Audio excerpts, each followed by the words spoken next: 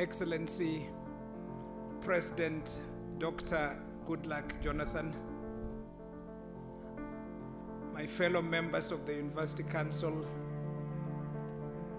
members of the University Advisory Council,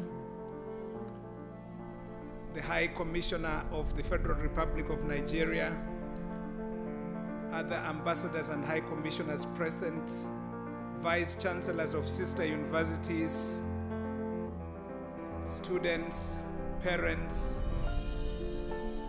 teachers, lecturers, professors present. It's my honor to talk to you today. I'll only speak for 5 minutes.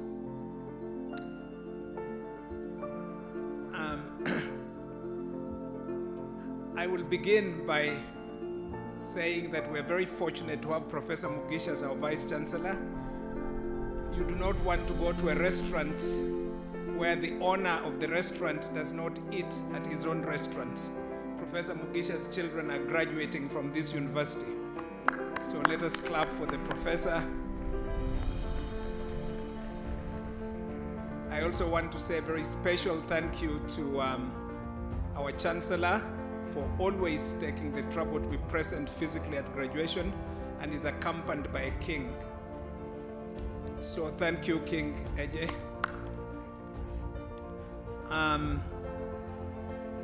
To the graduating class, may I ask you to stand up so that you're not asleep as I speak for my remaining 4 minutes.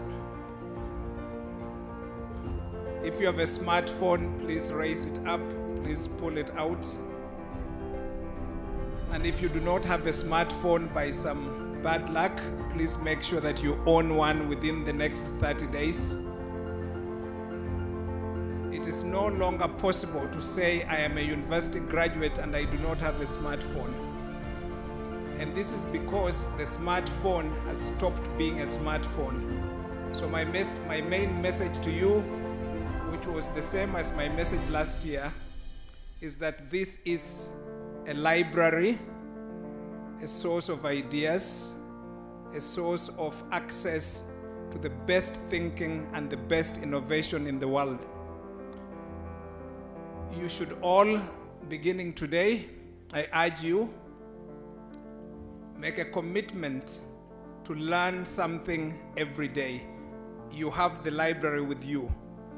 I am personally currently learning Latin, which I study for 10 minutes every day from my phone using Duolingo. Duolingo is a free app. There are thousands of other free apps on your phone. So I urge you to learn for at least 10 minutes every day. No one can say they do not have 10 minutes. That's my request number one. My second request is to everybody present here today, including our Chancellor. When you return home, please find 2 primary school children. Please find 2 primary school children and teach them the multiplication table. The times table is the foundation of all quantitative thinking. If you cannot do the times table, it means you cannot count, and it means you cannot study science or technology or engineering.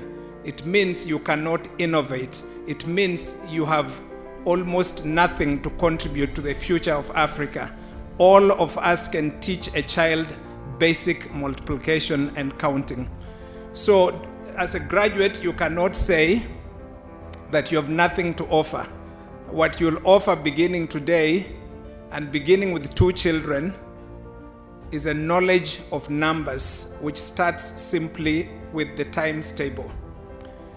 Why do I say this? Is because Africa is currently number last in research, number last in innovation, number last in industrialization, number last in GDP, as you heard from Mr. Kalisa of the East African Business Council. Our transformation will begin with a commitment of each one of us, starting today, to teach at least 2 children the multiplication table. And your commitment to study for at least 10 minutes every day. For you to succeed, graduates, if you can study 10 minutes every day for the rest of your life, minimum, if it goes beyond 10, even the better. And if you can, as the Minister of Science told us, commit to a life of service, which begins this week when you begin to serve 2 children. And if you can commit to always being truthful, you'll always succeed. Thank you.